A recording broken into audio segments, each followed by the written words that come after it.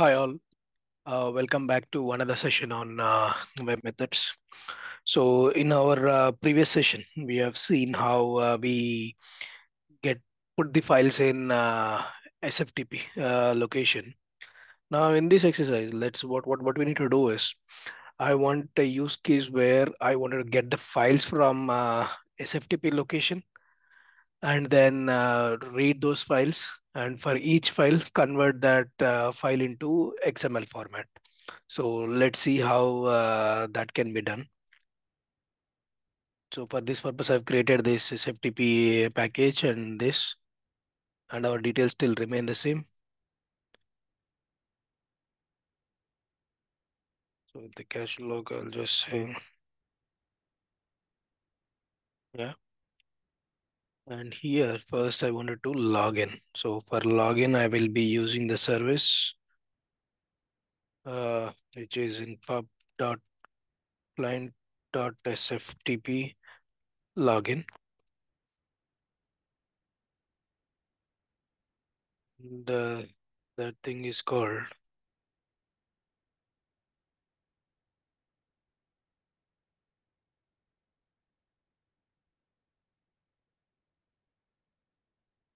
SFTP test demo. So I'll just place it here. Yeah, sorry, not in the cache block, but here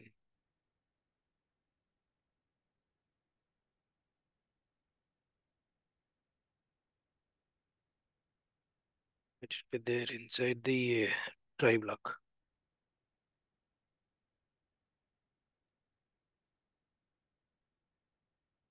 Yeah, once we got the login is successful. So what I need to do is I wanted to list the files that are present in this SFTP demo location. So for that purpose, we need to use the service dot client SFTP colon ls. For listing the files, we can use ls. So, and we know the path as slash SFTP demo. I wanted to look into this path.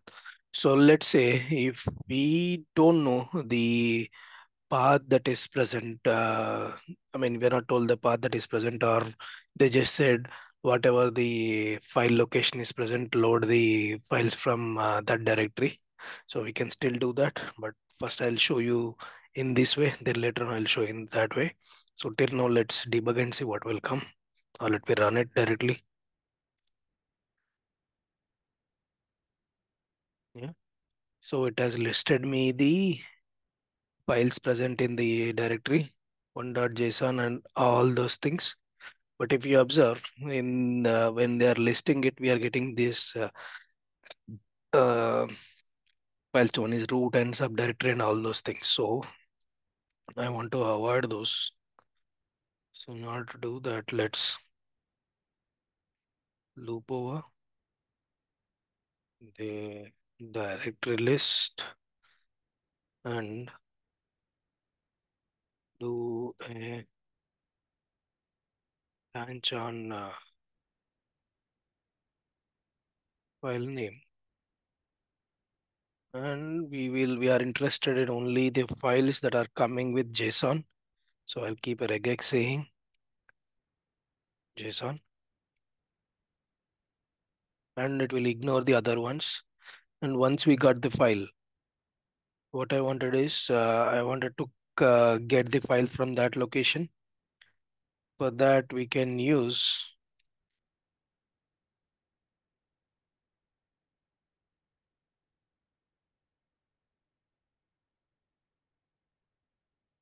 get. So what do we need to map in get? We need to map the directory list and file name. So once we get the file, we are getting it as a stream there. I want to parallelly form the XML file also. So what I'll do is I'll just do this here. So I'll replace the JSON with the XML file. So for that I'll use the replace function.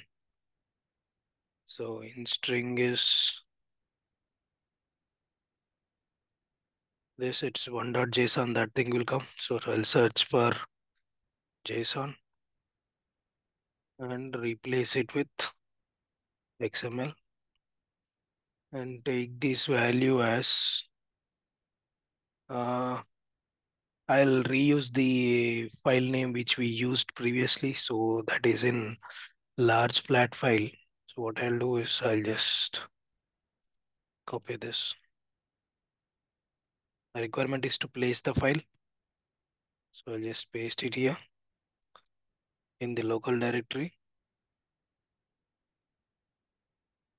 Enable. And here we are getting the file name as .json, right? So instead of .json, I'll just keep this. And in the input, we are anyway getting the file as one.json. So if I replace JSON with XML, it will be one.xml. So I'll just go here, place the file and keep it as this. So it will be file counter, will have the values as one.json and all those things.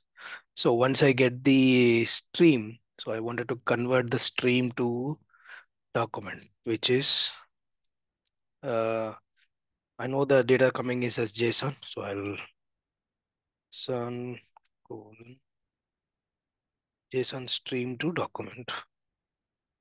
JSON stream is nothing but the content stream, and the document will consist of the data. It will come as iData object there. So once I get that, what I wanted to do is I wanted to convert this to XML. So dot XML document to XML string, and I'll map this implicit, and here instead of JSON string, I want it to be XML data. That's it. So our requirement is completed till here. So delete these files. Oh, let me run this now. So what now what will happen now is, so our service will loop over the directory list and get each JSON file from the directory, and for each JSON convert that JSON to the XML and then place that into the local directory where I wanted it to be placed. So I'll just run this.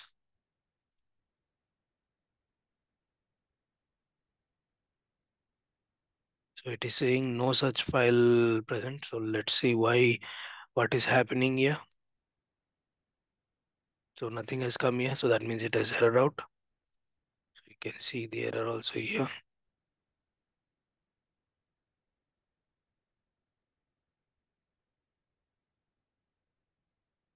Basic parameter JSON stream. Yeah, because I didn't get that file data there. So debug as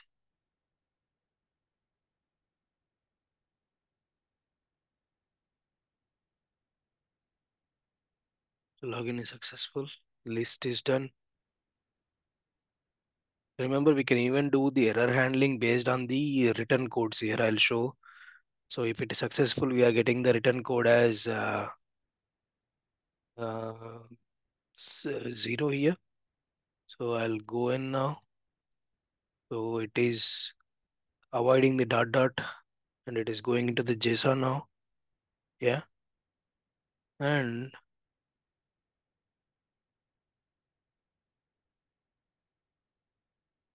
so I gave it as SFTP demo. So it went here. It is checking for the file name. Let's see what the return code is. Return code for now is 0 when I do a get.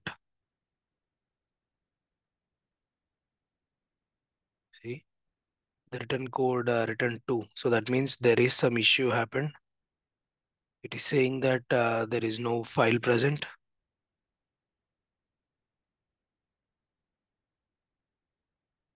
So let's see what should be the Let's see, let's give it as like this now.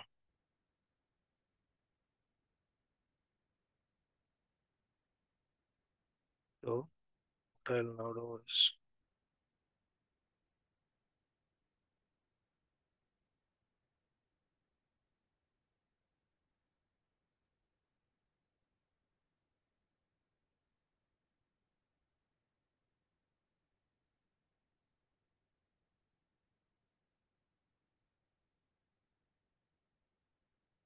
name,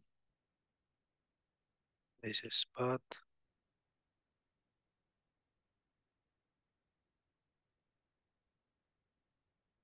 and this is the file name, and perform the variable substitution. So let's debug it again. So it is trying to look at the path and get that, and it is not able to find there. So that is why it is throwing the error.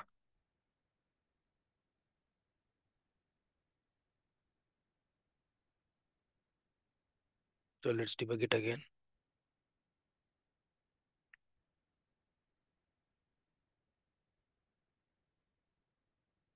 So login is successful. Yeah, it went. It got the file now. Consider on the return code here. See, now it got executed successfully, and return code is still 0. And I'm changing the file name, file counter dot this thing. I'm changing, converting the stream to document. So document is converted, and I got the people list. And I'm converting the document to XML string. See, I even got the XML data now. And I'm putting that into the file location with the name one.xml. So I gave the whole path here, and then done. Similarly, if I execute now, everything should go, and it creates all the files in this. So now if I open any of the file, see, you got the XML, and these files are on your local, and you got the XML. So this is how you get the files from SFTP and then store them in your local system. Thank you.